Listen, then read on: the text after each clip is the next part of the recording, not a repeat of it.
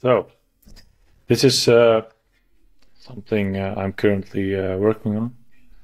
It's a crypto workflow where I will be able to analyze all kind of data. So we are currently in the process of gathering data points. So what you got here is a screenshot from a website, the top gainers. We can see the price changes of particular coins, and we can see the funding rates. So how am I doing this? Because this is all self-hosted. The only tool that I'm using over here is Firecrawl. The others are all self-hosted. So this is Browserless, and this is Browserless as well. And here we have Crawl for AI. Currently, I'm using Browserless. It's a debug tool. So what I'm doing is generating these kind of scripts. Just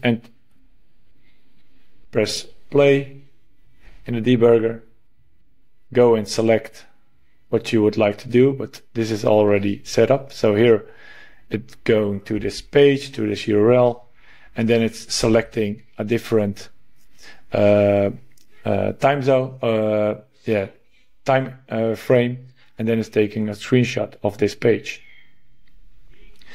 So that's the script. Then I copy the script, go to my node, open up the value here, and paste in the script. And then I just press execute, and this is what I get. I'm doing the same thing over here. Execute. Let me show it to you. Let's wait for a second. The screenshot is taken, and all the files are uploaded to a Google Drive, where you will see my drive. And these are the 4-hour charts. This is the 1 hour. And this is the 30 minutes. As you can see, all print screens, but this has to be optimized. The nice thing about this one, it's looking like this. So we got much more data.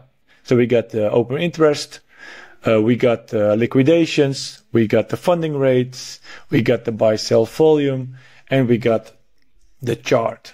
So what I'm going to do is going to add all these data points into separate workflows, connect an agent to it, and make the agent analyze the screenshots, just like I did over here. This is a little test node where we are, let me see, let's run this for a moment. So this is running, and when it's passing through this node, this will analyze the image, and if there isn't a chart, it will output no chart, and it will take another screenshot until there is a chart in the screenshot. But I am going to change this node from Firecrawl to the Browserless one. So, oh, all right, image is good. So there must be a chart. Okay, and there is a chart. So just like this. Because with Browserless, I can do specific things in the browser. So just a quick update what I'm currently working on.